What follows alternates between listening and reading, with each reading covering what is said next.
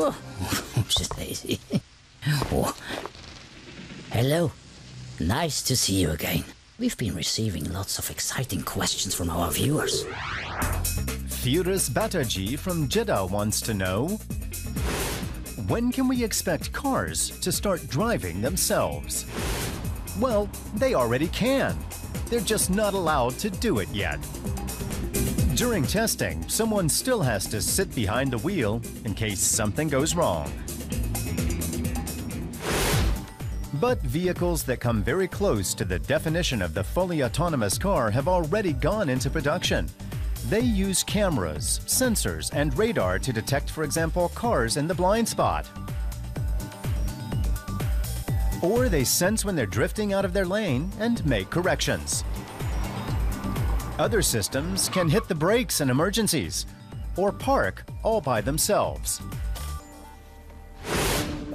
The cars of the future will be able to do everything on their own. Electric cars can also communicate with each other, and a citywide network could calculate the quickest routes. Autonomous taxis would drive in convoys. Advantages are less smog, less energy consumption, and greater safety. Just one problem: if an accident happens, who's liable? Convoy driving is already being tested. It's not hard for humans to pace themselves and keep a safe distance, but automatic systems are still struggling. So when will cars become truly autonomous? Transport experts predict it'll only take a few more years. If you have a question, write us by going to our website, DWDD Tomorrow Today. See you soon, and don't forget, the most important thing is to never stop asking questions. And here to tell us more about exactly how many years it might take until we see autonomous cars out there on the road is an expert from the Innovation Center for Mobility and Societal Research here in Berlin, Florian Lennert. Hi. Now, cars will be driving autonomously. Isn't that too risky to rely on computers? Well, I think this is something that is much discussed at the moment, but I do think that autonomous systems like this can actually improve safety in a number of situations. Yeah. Situations like what? Usually it feels kind of risky and some people might even be afraid of it. Well, we forget that, that we ourselves are also a quite risky beings, so many accidents are, of course, caused by driver error, and obviously computer-assisted systems can often improve on that safety performance. Okay, I understand. And what about actually leaving the steering to the car itself? I mean, would you like to do that? I'd love to drive myself, so what about you? Well, I think, of course, everybody enjoys, or many people do enjoy, also driving and being in the driving seat, as we say. However, of course, there are many situations where either perhaps you don't have a driver's license, but you do want to access individual mobility, perhaps you're too old or disabled. So there are a number of people who could benefit from being able to access autonomous vehicles.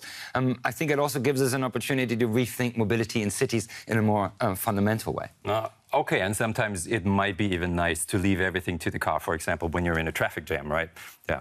That's right. But on the other hand, the reason we have traffic jams is that we have far too many cars in cities. This is becoming a major problem for cities worldwide. And if we can reinvent individual automobility, which means that we provide mobility to individuals in many different ways on demand in cities, then we can start replacing that old fossil private automobile that is really a very inefficient way of organizing urban transport. What does that mean in detail? I mean, what kind of mobility are you dreaming of? What kind of vehicles? Well, I think we also need to rethink vehicles. At the moment, we use cars that weigh 2 tons to transport an individual who weighs 70 kilos. This is obviously economic nonsense and energetic nonsense. So in some ways, we need to think about how we can build lighter cars and vehicles in cities, vehicles that don't need to travel as fast, and how we integrate them then into car sharing and or autonomous taxi services, such as described in your film. So it's actually not about sitting in a car by yourself, but it's more about individual mobility, of just getting from here to there?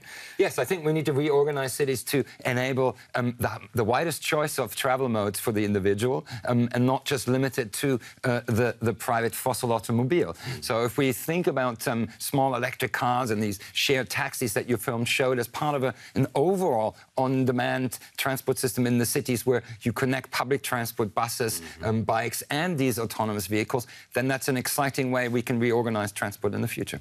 Are actually our automobile companies, which rely on the old model, on just producing cars, are they prepared for that new concept?